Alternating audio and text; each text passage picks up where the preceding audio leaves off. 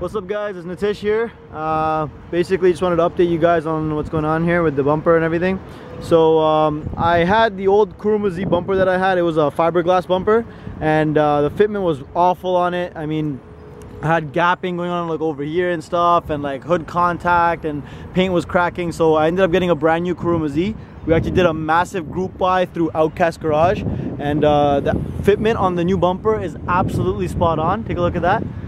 I highly recommend ordering Kuruma Z's from Outcast Garage. They come out absolutely fantastic. The mesh I got, a metal mesh at the bottom. They had it sprayed black as well. Closer look at the fitment.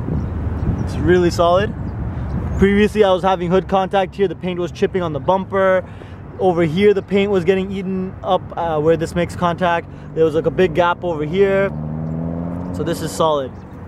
Also, since I had them doing the bumper anyways, the fender here, I had paint peeling. If you guys seen in some of my older videos, there was like a big gap of paint over here. I just started peeling it with a pressure washer. I guess it got worse. So I had the fender redone as well. So take a look at that.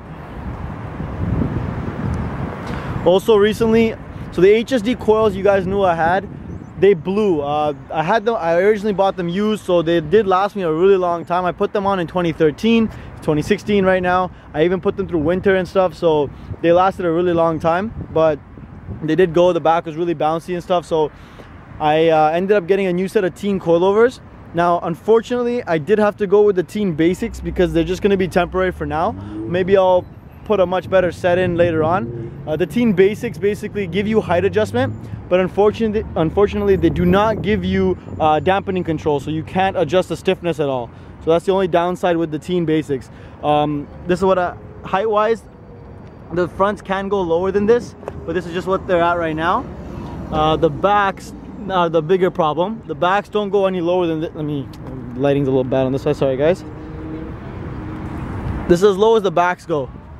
So I need them to come down a little bit more to get them to where I want to be. There's two collars that I'm gonna have to remove to get it down a little bit lower, but that's basically maxed out. So the Teins don't unfortunately let you go in the back as low as they let you go in the front. But the good thing about the Teins is there's a lot more room behind the wheel, so I'm not having contact issues at all with the wheel hitting the strut or anything like that. So that's basically the car's set up. The main reason why I went with the Tein Basics, because I'm putting a lot of money into something else right now, and it's a surprise for this car that I told you guys about earlier. So you guys are gonna see that hopefully within a couple months, before spring for sure. So that's why I kind of cheaped out on the coils. So most likely in the summertime, once everything's set up, I'll get a better set of coils. But yeah, I did have to go with these for now, unfortunately. But they're actually solid. The ride is fantastic. It's really smooth ride. It rides comfortable. It does make the car feel pretty agile. I'm not, you know, feeling like the car could be stiffer, I'd say that. But I think a set of sways could fix that as well. Other than that, it's solid. Yeah, let me know what you guys think. If you guys have any questions regarding the mods, feel free to ask me anytime.